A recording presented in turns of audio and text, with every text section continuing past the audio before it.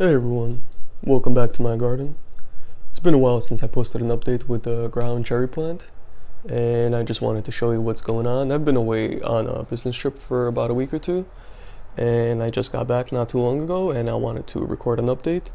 When I got back, this plant was actually suffering quite a bit. I noticed not only did it have spider mites all over it. Let's come in close, I could show you what they look like. You see these tiny little spots. So we got little spider mites trying to take over. And being that I was away for about 10 days or so, I sprayed this thing down when I left, before I left actually, and when I came back, this thing looks like these things took over again. And this plant, let me just step back a tiny bit and really show you just how big this thing keeps on getting. As you see up on the second level, it's grown in also quite a bit, and it's starting to take over the second level a lot. So this plant has actually taken up a lot of the space, way more than I originally intended it to. So what I'm going to be doing is coming in, cutting this plant down, and I'm going to be actually picking off all the fruits. And we're going to be starting over. We're going to be doing winter gardening indoors. So we're going to be doing lettuces, herbs. We'll be probably doing strawberries, some carrots. So there'll be lots of updates coming soon. And you see some of these leaves are suffering. This is basically what you call a yellow leaf spot. And it happens to some plants every now and then. It doesn't seem to be affecting the production of the plant at all. However, after a short time, once these leaves keep turning, they begin to wilt and fall off, and new ones will take their place. As you see, if I lift up any branch, you see new flowers and new ground cherries being formed at the tips of every branch here. So we're going to be cutting all those off. So let's just actually cut one off and I can show you what it looks like.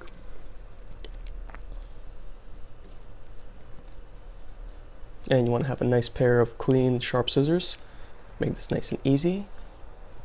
Not like this. So look at that.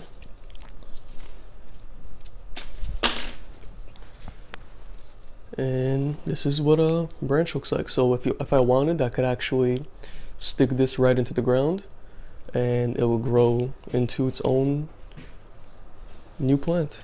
So I'm going to cut off all of these branches. I'm going to pick off these fruits. So simply just come in and pick them right off, and I'm just going to let them naturally ripen indoors. And I'm going to pick all the fruits off. And like I mentioned, we're going to be starting over. So this plant is taking up way too much space from what I want. I want to be able to enjoy nice fresh greens indoors, and even though these things are still nice and green while they're indoors, they're going to continue to ripen and turn yellow. Let me show you actually a couple that I picked this morning right before I started recording. Look at that, we have a few right here. So I'm going to pick all of these and I'll add it to the collection, and I'll show you right when we come back just how many we have. So we'll be right back. So as I'm gathering them, I'm noticing there's so many of them. I mean, just look at this one branch that I just cut off. Look how beautiful these ground cherry lanterns are. And this is definitely one of my favorite plants that I've grown this year. And I'm gonna keep the progress of these going, even though the plant is technically being chopped down right now. The progress will continue through the ground cherry fruits. So we're going to be making hopefully some recipes, and I'm going to be saving seeds, making those available for everybody.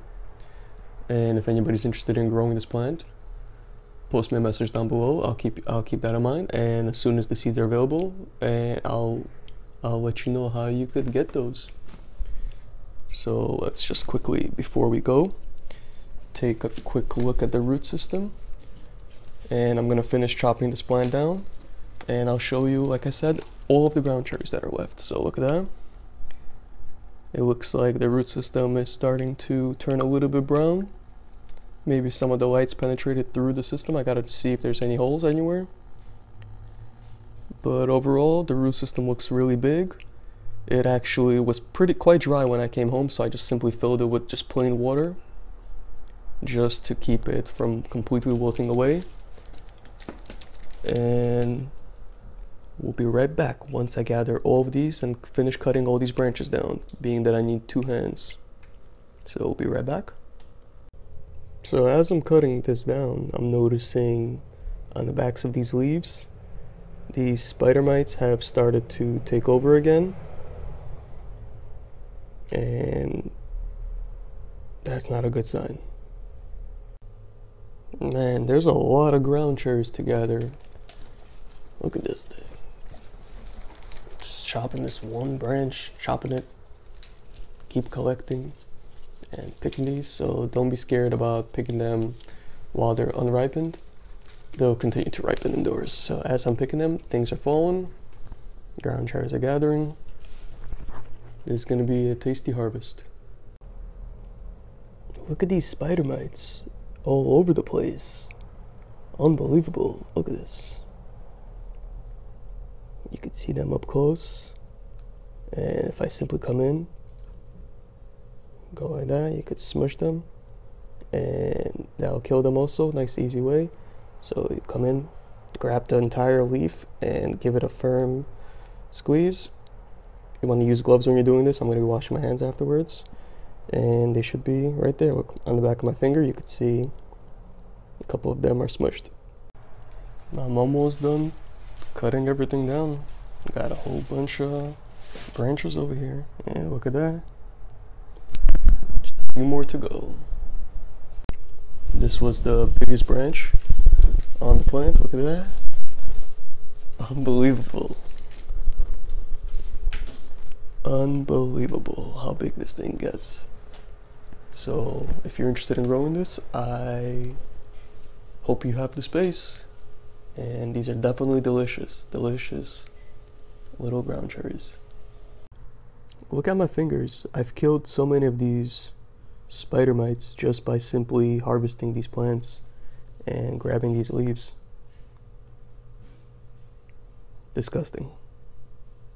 And here's an up-close shot of what the stem looks like. Look how thick this thing is. It can't even bend it. I could barely get my nail into it, let alone break a branch like that. So, very difficult. Very strong plant, very hardy, extremely resistant to the heat and cold. It seems like it does very well in both.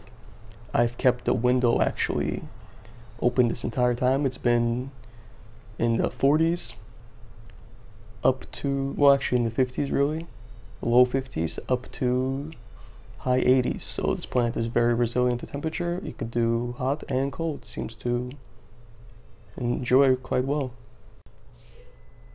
And we have another ground cherry being grown on the outside of the lantern. That's a first. This one's actually grown together. We got a pair that grew as one, looks like. And there was one that looked like it was almost ripe. Show you what it looks like. Look at that. So it's looking a little bit nice and yellow. And let me actually let's just rip one open. Just show you what it looks like. Compare the color. Nice and a little bit green. And a tad bit more yellow. This is still unripened, being that you can see on the bottom it's still nice and green. I'm going to show you what a ripe ground cherry looks like, and we'll be trying one out also. But super good smell and a really sweet taste. I really enjoy these. Okay, and there we have it. These are the ground cherries that I gathered. Just look at how many there are. Amazing. And look up, back up. Oh, I missed one. Let's grab that off. And you can see the stems where I cut them, nice and thick. Lift that up. Take a nice look at the root system. I've shown this root system many times, and for those of you that are wondering if you could refill a Kratky system or a deep water culture system, like this plant has been half of its life, you definitely can. Once the roots, the nutrients dry out, come in, refill it to the same level, leave about an inch or so for the air roots. For example, approximately I would refill it up to here. This way, this right here, and everything above is continues to be air roots, and everything below will absorb the nutrients and take everything up as it needs. So overall, you can see the root system looks nice and healthy.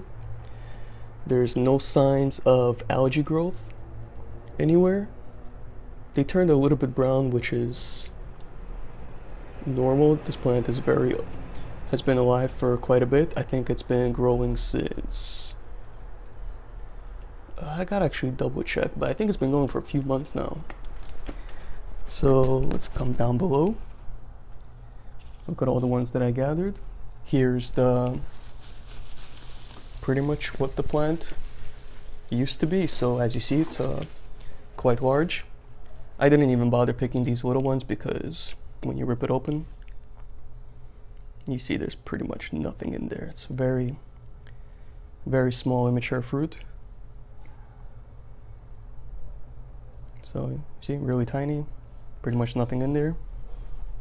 And these ones over here will continue to ripen up, like I mentioned. These are the ones actually that I gathered earlier, the ones that fell off on their own, and you could see already just the color difference. These husks have begun to turn nice and light, and they're getting very dry and crinkly. You could see what it looks like as it's starting to ripen up. Let's see if we can find a ripe one here. This one looks pretty good actually. Oh no, it's still kind of green. Let's see if we could open that one up and give it a try.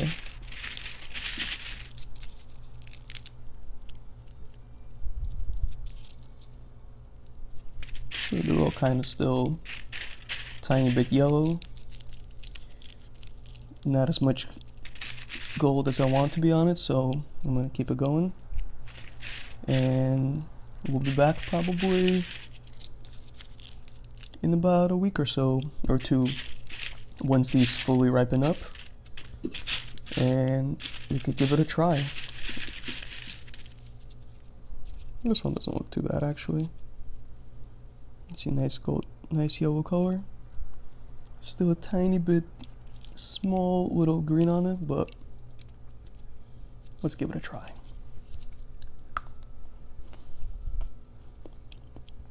Not bad. Still pretty sweet. If you let it continue to ripen up, it'll get even sweeter. You see all of these tiny little seeds. These are the ground cherry seeds that you could plant. So you see they're very small. And just in one ground cherry, there's maybe about like 20 to 40 seeds, something like that.